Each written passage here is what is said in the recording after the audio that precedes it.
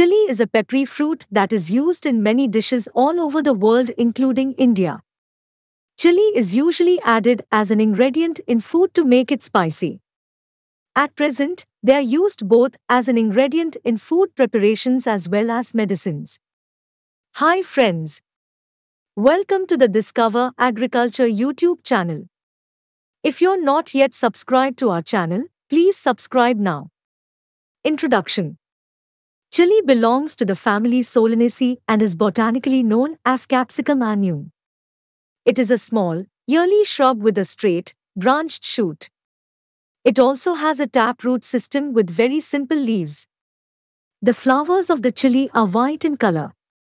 Health benefits of chili: improves digestive health and metabolism, alleviates migraines, may reduce risks of cancer, fights fungal infections, colds, and the flu, provides joint pain relief, fights inflammation, supports cardiovascular health, promotes red blood cell growth, keeps your hair and skin healthy.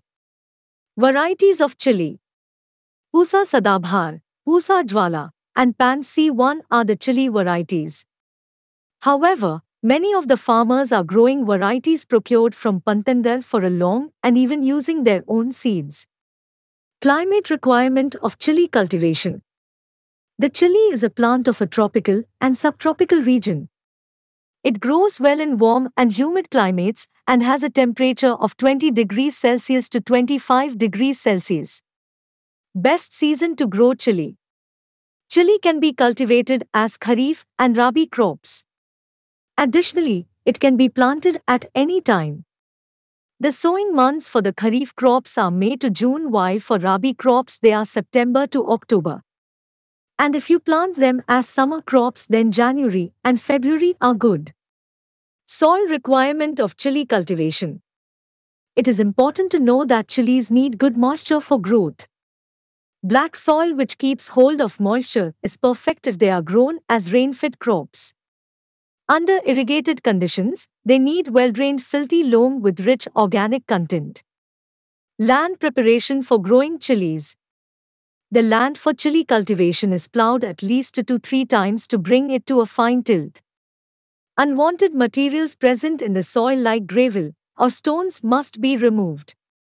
Seed rate. For varieties, use a seed rate of 200 g per acre and 80 to 100 g per acre for hybrids. Sowing chili seeds. The seeds of chilies should never be pre-treated with chemicals. Instead, they must be treated with herbal fungicides. 80 grams of seeds will be needed for sowing in 1 acre of land. Seeds are treated with Pseudomonas fluorescens first and then mixed with Azospirillum. Afterwards, it is shade-dried for half hour. Chili seeds are generally grown in nurseries and then the seedlings are transplanted. After sowing, the seeds must be properly covered with coco peat and watered daily till it starts germinating. Manures and fertilizers requirement for chili plants. In chili farming, 10 to 11 tons per hectare of farmyard manure or compost is applied at the time of field preparation. In chili for rained crops, 50 kg nitrogen and 25 kg phosphorus should be applied. A half dose of nitrogen and a full dose of phosphorus were applied at the time of transplanting. The remaining dose of nitrogen was applied 30 days after transplanting. For irrigated crops, 100 kg nitrogen, 50 kg phosphorus and 50 kg potassium should be applied per hectare.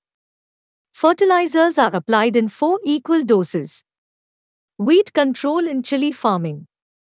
Raking of the soil at the time of fertilizer application and conducting 2 to 3 hand weeding are required to keep the field weed free. Watering required. Chilies cannot withstand a lot of water, hence heavy rain and stagnated water could spoil the plants. In the case of irrigated crops, you should water only when it is essential. Continuous watering would lead to the shading of flowers and a burst of vegetative growth. Climatic conditions and soil type also decide the amount of water to be irrigated and in what frequency. Transplanting. Before transplanting, the seedlings must be dipped in 0.5% Pseudomonas fluorescens solution for at least half an hour.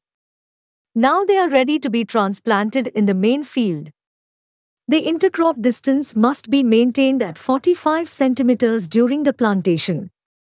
Intercropping. Chilies can be intercropped in a few places with the onions in paired rows. In simple words, 2 rows of chilies can be followed by 1 row of onions. This helps in weed control and brings additional income to farmers. Pest management. Some of the major pests of chili farming are thrips, nematodes, pod borers, grubs, aphids, mites, etc. Hence, you need to ensure that only well-rotted manure is used.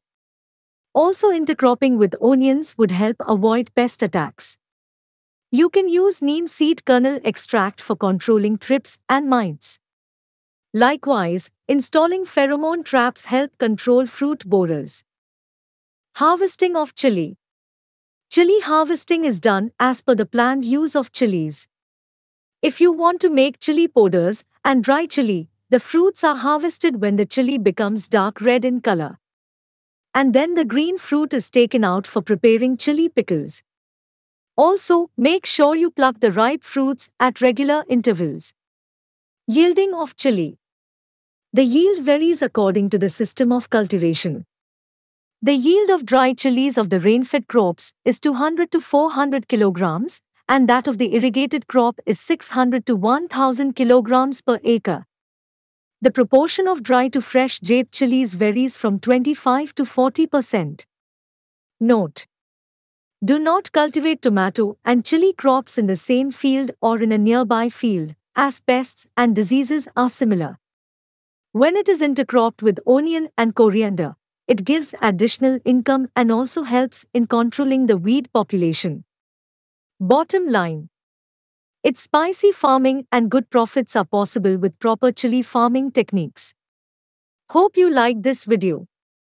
Share this video with all your friends and don't forget to subscribe Discover Agriculture channel. Thank you for watching this video. Have a nice day.